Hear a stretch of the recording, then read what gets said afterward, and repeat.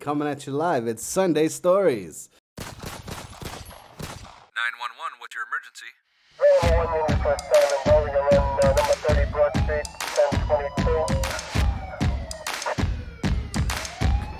And the mayhem began. Today, Mexican President Andrés Manuel López Obrador defended the decision to retreat. Every 14 minutes, there's a knife crime across England and Wales. Where this story is concerned, Mark, we are left with a lot of unanswered questions here. The Mexican state of Sinaloa erupted into violence Thursday. Welcome back to another episode of Sunday Stories with me, your host, Fahrim Shirinzade, and Benjamin Fejzic. And in this episode, we will talk about crime. To be more specific, crime in Sweden. Can you give me some perspective of what's going on right now? Give us the news, give us the latest headlines, and let's just cut into it. Well, first off, it's popping off time. There is bombs going off every day, almost. Feels like it. Last week, you had 3 explosions all over Sweden. You had one in southern Sweden, one in the middle of Sweden, one in Stockholm, large one in Stockholm, and it's all gang rivals and gangs bombing each other for police protection, for power, for money, and yeah, it's starting to look like Baghdad over here. Like, they classify it as a criminal act, right? Which it is. Right. But they don't classify it as a terrorist act. Right. Which is pretty weird.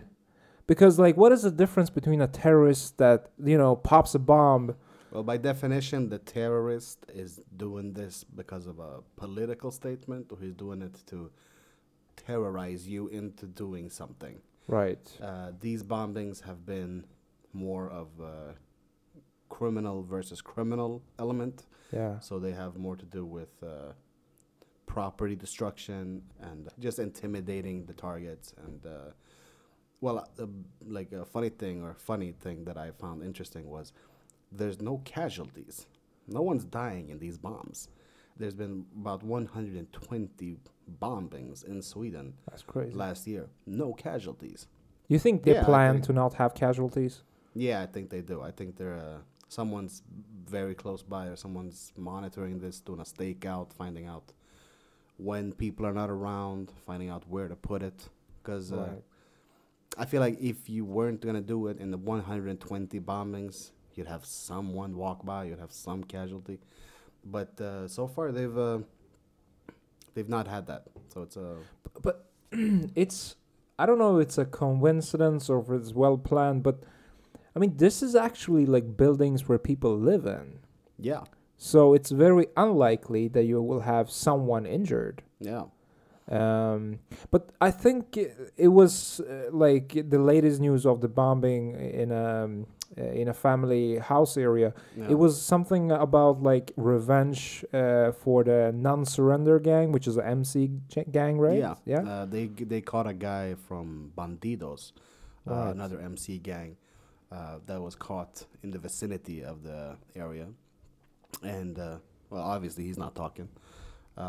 No one's talking, and but I think a lot of signs point to it being an internal gang conflict between the gangs, because the one that was in Stockholm earlier this week, what's known as a trap house, they were selling drugs, they were selling the guns, they were selling a lot of stuff from this house.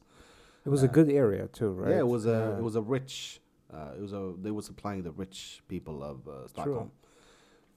They just in the newspapers they describe it as a drug central.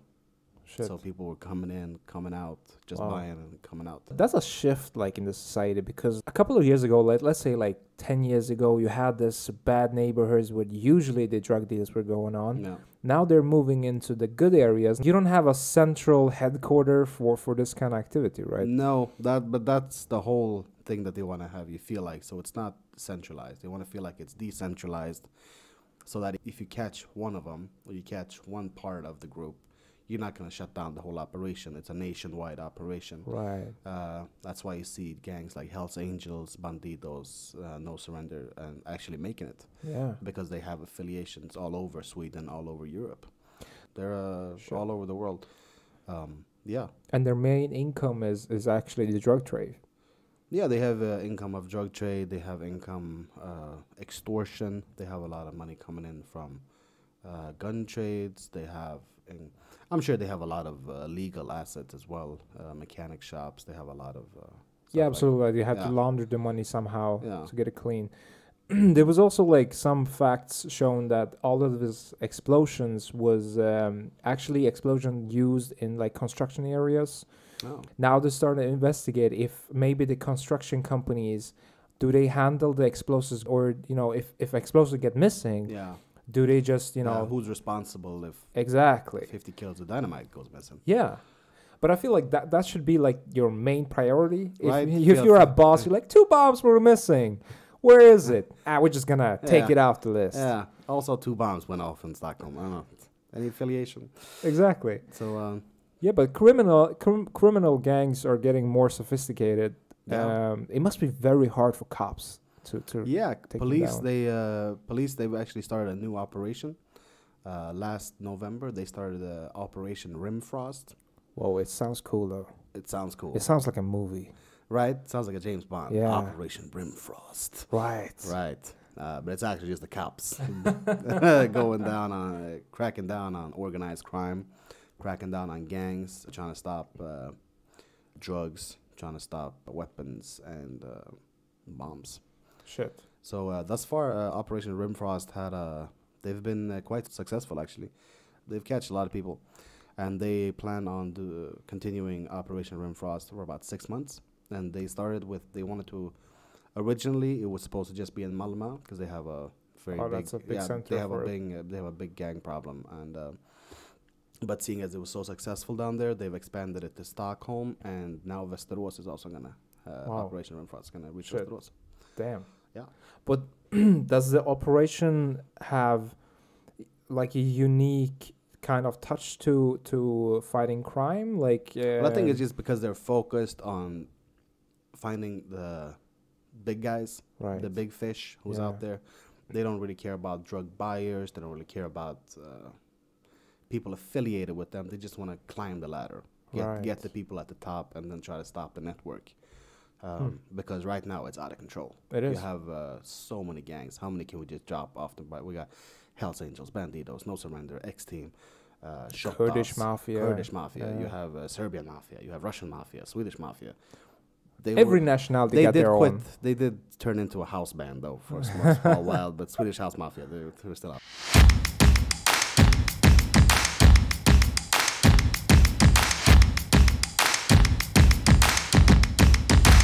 For a political side of it, this is like the best time for radical parties Right. to gain from this, Yeah. right? Right. So you have one force, like the Yeah. political side, the radical political side, which maybe does not want to solve this problem fully, you know? All right, the radicals, especially the right radicals, that's currently gaining the most out of it, not solving, because it really seems like the government's ineffective, not doing their job, and it looks poorly on them. Yeah. Currently, Stefan Löfven is taking a lot of heat because there is so much going on. The big question is, would it have been different if Ulf Kristersson would have been in charge? I don't know. Would have been different if Jimmy Åkesson would have been in charge? I think that we would have the same. But I feel like when we came to Sweden, it was around like 2002 or something like that. It was some crime going on, but it wasn't all over Sweden. You Right. had some parts of Right. it. Yeah. But today, you can't even go outside feeling like I am safe, or I can't have cash on me because there's a risk of getting Right. robbed. It's changing. It's Yeah. changing. Yeah, it's society. I feel like is changing because these criminals are getting more money, mainly from the drug trade, but they're laundering more money. So let's say the guy, when you guys came in 2002, what the Swedish El Chapo, he was just starting out. So what was he making? Sure. A couple of thousand.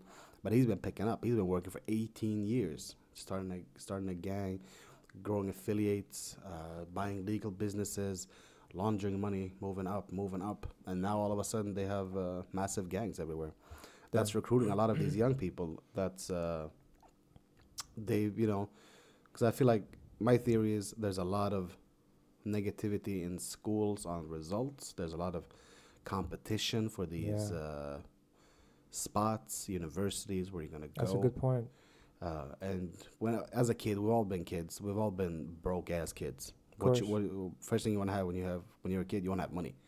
You want to get the Gucci bag. You want to get the clothes. You want to get everything. You want to get the status. You want to get people's respect. True. And you don't really get that when you're a kid. True. But if you move into crime, you will get Pretty fast. You will pretty fast get a lot of money. Get a lot of. That's true, actually. Because the hip hop scene has, I wouldn't say like the center of crime, but it has been associated with crime for a long time. Yeah. And today's rappers, like, for example, the trap music, it's. Yeah, exactly. But just the like I said earlier, trap house is a house that sells drugs. So right there, the trap music is where people selling drugs music. Yeah, true. And they, I don't want to hate. I am a fan of trap music, but I will say it is a lot of crime going on in those songs. It is. It is. And they promote like this kind of things. You know, I have this much money. I have Gucci. Yeah. And of course, people want to have it. Yeah, they do promote almost a gang mentality of crime being cool, and I see a lot of young people associating with that. I see a lot of young people like resonating in their mind that it is cool. It is if all your friends are doing it, all your friends are hustling on the side, they're all making money this way. No one's knowing about it. The parents don't know about it, and then all your friends want to be like, "Hey, let's just join up. Well, we'll start doing it together." That's true. And we'll never surrender. No, that's true. No surrender. No surrender. Yeah. And then and then you have now it's escalated so far that they have these murder for hire kids. Whoa. Kids that you just... And it's kids. Yeah, man. it's 14, 15-year-olds kids. Just they give them a gun and they tell them, you get 40,000, 50,000 if you shoot this person. And of course, if you're broke, I mean, and your parents, maybe your dad drives the taxi, maybe 20,000 a month maximum, you're gonna take it. Yeah, your mom's staying at home. Yeah. They want to make it cool that they don't care about the law. They don't care about that because they have their own rules of conduct. They have their own gang that they only care about the gang's respect. They only care about their friends and something like that. And I see the appeal of it because it's very short term, like gain, get cash now, get the bitches now. Ain't nobody getting bitches in 2 weeks. Yeah, they're getting bitches now. True. And I see it resonating a lot of young people because I don't see them. Because now the whole pitch that we give the kids now is like, okay, stay in school. And then stay in school for another 5 years. And then stay in school for another 5 years. And then in 13 years of school, maybe you'll get a job. And then after those jobs, maybe 10, 15 years, you'll have enough money. You'll buy a house. Exactly. And then, get a mortgage. Right, get a mortgage. And you get your kids, do the whole thing. And I don't think that resonates with a lot of millennials and a lot of young people. No. That's, we've been listening to this music all our lives. Yeah. Hearing about get the bread, get the strap, get it. But it was different. Like, I mean, if we go back to like Tupac and Biggie and even Jay-Z, those kind of artists was, they was promoting some kind of different life. They were maybe rapping about their mothers, about their wives, or how tough it was, know. But these days, it's not like how tough it is. It's like how good it is. Yeah. And there you have the switch, right? Yeah. I feel like glorifying drug use. Yeah. Like we have the now famous line Tupac dropped: "Smoke weed every day." Yeah. He was smoking weed. That was the main selling point of his songs. Now it's cooking up dope with the Uzi. Now it's like cocaine. They use heavy drugs and Molly Percocet. True. There's a lot of heavy narcotics. There's a lot of glorifying drug use and how fucked up you can get from these drugs.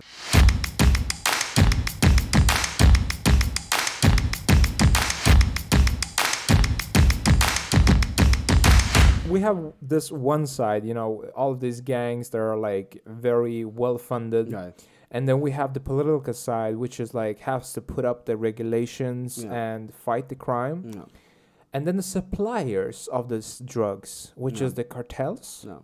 Can you tell us something about the cartels? Like how do they involve in this kind of age? How do they involve in 2020? Let's say you have we don't have to just talk about the cartels. This is just international crime syndicates, how they have production. They have production in third world countries. They have production where officials are easy to bribe, where the police is going to look the other way. If you're going to try and have a huge methamphetamine lab, it's not going to work in Sweden.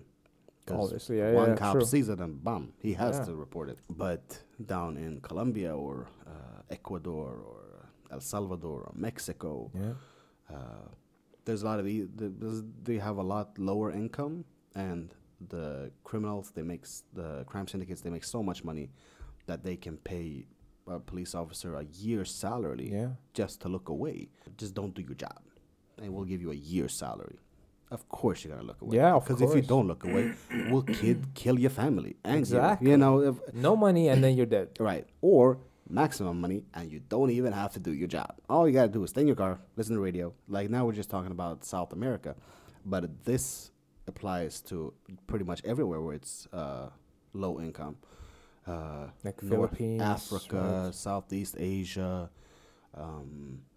Eastern Europe. Yeah, You have a right. lot of production sites in Poland and Czechoslovakia, Moldova. That feels like a country that has no control. Right, Moldova, right? like because if you have no resources, you have Yeah. no economic leeway. These crime syndicates, they have an easier time of rooting themselves, finding people that's gonna look away, finding people that's gonna help them, because they have so much money. Because they take money like that. Pretty much no other corporation does. They take money from the rich countries, and then reinvest them. Sure, into crime, but they reinvest them in the country, in these poorer countries, and that resonates in the poorer countries because they want to keep having income. Yeah. Same thing with like Mexico; they produce a lot of the drugs that the United States make. You know, all of the cocaine, all of the methamphetamine, not all of the marijuana, but some of the marijuana, and then they just transport over the border, and it changes from making $5 in Mexico to making $500 in America. So That's a boost. that is a 100 times increase in profit. Yeah. And all you have to do is move the products 10 kilometers, 20 kilometers, and then you get that big of an increase. And if you want to, when you mentioned it was three parts, you had the political side, you had the suppliers, and then you have The gangs. the gangs and the small. And I want to talk about the gangs and how because the gangs, especially in Sweden, they sell narcotics and they make a lot of fucking money. True. They have incomes of 50 million crowns almost yearly, these big gangs. And you cannot compete with this on a local level. How is one cop going to stop 50 million crowns worth of product getting sold? You may catch one guy. Yeah. But you're not going to sell 50 million crowns worth of product through one guy. You're going to have 50 guys, 70 guys out there working, hustling their asses off. And you catch one, that's not going to stop the whole flow. You're going to keep going. You're going to keep going. And because they're making so much money, they can keep recruiting these new kids. You know, you give them a cash up front, 40,000. Start selling for me. Or you start doing this for me. Of course they'll take it. They're making what, 1,000 crowns a month? If their parents give it to them, of course they're gonna take it, and they're gonna sell it because there's always gonna be a supply and demand for drugs. There's always gonna be people that want it, and there's always gonna be people that sell it. Same thing with America in 1930s. They banned alcohol. Right. What happened? Al Capone. Yeah, Al Capone. Al It was Capone. You had bloodbath. Yeah, they Chicago, multiple gang wars, and then they took it out, the ban on alcohol.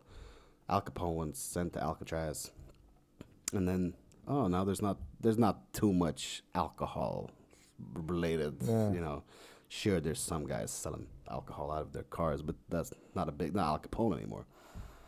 But then when they have the same problem with El Chapo, and they have the same problem with, like in Sweden, we have these mafias, we have these gangs. They're just, all they're doing is just selling cocaine and weed, and then they're making a shit ton of money. Yeah. And they want to protect this money. They want to protect their income, like all corporations do. They lobby by shootings and bombs. Exactly. And the whole thing that the political side, which was the second aspect that you was talking about, is that they can regulate this market by legalizing the market. I see that is the only way I see it, as we're going to see an end to this conflict. You have to cut funding. You have to cut funding for the corporations so they don't have money for guns, because guns aren't cheap. Ammunition isn't cheap. Bombs are not cheap. But they have such a high income that they have the money to buy these resources. But if we cut their feet off, if you cut their income, they will not have the money to continue these attacks. That is true. Terrorizing society and such. Yeah. No, that is true. I mean, like they did the study on the revenue the entire Stockholm has on drugs. Yeah. So what they did was they measured the urine like every day for a month in Stockholm. They got that entire Stockholm use per day. I think it was per day. Yeah, per day they use 30 million crowns of product. Yeah. And that's cocaine, ecstasy, marijuana. You got all kinds of drugs, right? Yeah. So if you have a market that's 30 million crowns a day, this is just one city in Europe, which is not even a big city in Europe. Right. Imagine how much Berlin. Whoa, London, man, France, shit. Paris. It's Whoa. gotta be crazy. Yeah. That's massive. Yeah. The thing is, like, this criminal organizations, in the time of Pablo Escobar and Chapo, they had like massive problems with money laundering. They were getting all of this cash on the ground, like millions of billions of dollars. Yeah. And I also read that 10% of their annual revenue was eaten by rats. Like that's Pablo Escobar's, Pablo Escobar's money, right? Even today they find some kind of cash on the ground. I just want to say, imagine being a farmer. Yeah. You're making no money. And then all of a sudden you start digging and you see like $1 million that's like been rotten. It's been in your land since Escobar. You've been like, wow. But do you even dare to keep it? Because what if he has a guy that's still looking for this? What kind of cartel was he with? Do you remember that? Escobar was in the Medellin cartel. He started the Medellin cartel, right, from the city of Medellin. And he was against. They're still going. They're still going. True. No, but like so they still have not cut the funding. Of course, that's the thing. You can keep taking out the CEO of a company. But if the company's still making money, they're gonna hire a new CEO. True. That's the thing. And as you were saying, if you give back to the people, you're gonna be seen as like Batman of the society. Speaking of Pablo Escobar, that is exactly what he has done. The city of Medellin, where he's from, he funneled a lot of the money back into community areas, investing in schools, investing in churches. Yeah, churches, food for the people. He was having cookouts, inviting everybody.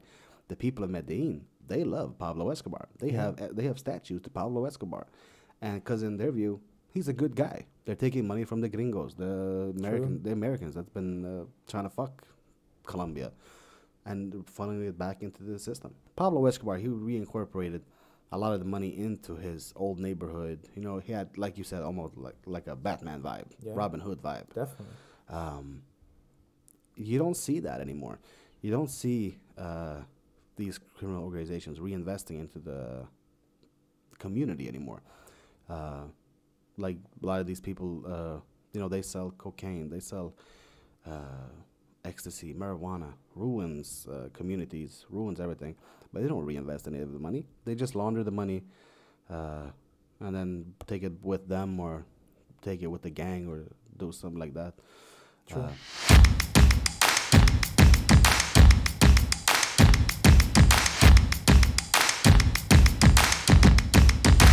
Speaking of laundering money, they just caught the biggest money laundering operation in Swedish history. In Swedish history? Yeah. This is interesting. Yeah, a couple of days ago, they called it Operation Casino. Another cool name. Another James Bond and the Operation of Casino. No, it was 108 people indicted, which is a record-setting number of people. 108 people that was convicted of money laundering. The whole gist of it was a person gets told by another person to take out a loan Right. like 500,000 crowns in loans. Like whatever bank you want. Whatever bank, just take out a loan, 500,000. Okay. They transfer the money to this guy, the Right. guy that told them to get the loan. This guy goes to Monaco or another place that has casinos that's friendly to them. They take the cash to the casino, buys chips, then doesn't even gamble at the casino, just transfer the chips back into cash. All of a sudden, it's white money, 0% lost. That's so simple and smart. It's so simple. But so person A, the one that took out the loan, then goes to the bank and says, my identity has been jacked. Someone has taken out this loan in my name. So a couple of years ago, the banks were just been like, oh, okay, don't worry about it. We'll you don't have to pay it back. We'll write it off. But there's been so many of these frauds happening that the banks are like, no, you're gonna have to pay it back now. They've strengthened their checks. And so it all started with this one guy got arrested in Landvetter airport in Sweden with 50,000 euros cash. Whoa. Heading to Monaco. He was associated with the Uppsala mafia or Uppsala gang. He got caught. They started looking into his finances, looking into where he was going, what's been happening. And they found out that 50 million Swedish crowns had been laundered through this network. Whoa. 50 million 50 crowns. million Swedish crowns. So all they was doing is they was flying cash to Monaco, transferring it, and then This is some Wolf of Wall Street shit. yeah, taking it out and then just transfer it to your account Wow. online. Because all of a sudden it's white money because you Yeah. won it. You won it somewhere. And so what happened was 108 people was indicted, convicted. The top guy, he got 8 years. That's it. That's it. He got 8 years, and then everyone else got maybe a couple of years or probation, heavy fines, something like that. But 108 people was indicted in the biggest money laundering scheme. And I think that's a large portion of where the gang's income goes to. Yeah. So it's a new market opening up. I Yeah. mean, you can trade online, you can buy stuff, you can Yeah. rate people, you Yeah. can rate drug dealers. Just like Amazon or eBay or Exactly. any of your online retailers, because you have ratings, you have reviews, you have everything from speed, how fast was the package sent, how many times has he done deals, how many, it's drug trade of the future. It is. And it's no longer cash that was bad for Pablo Escobar. You're paying them in stocks. Yeah. You're paying them in a stock that's going up.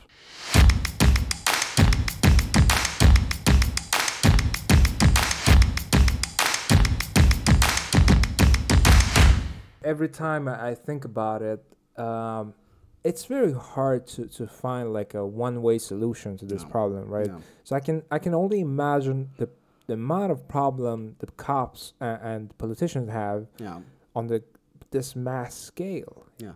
But I feel like the feeling I get from politicians is nobody really wants to talk about it. Yeah, because you The, can. the only party that wants to talk about it is the Nazis. Yeah. And they're like, hey, we're going to send in the army. The army's not going to do anything. It's all online. They're not going to stop it. You're just going to not do it while the army's there. And then when the army leaves, you're right back at it. It's like Al Capone. They didn't stop Al Capone.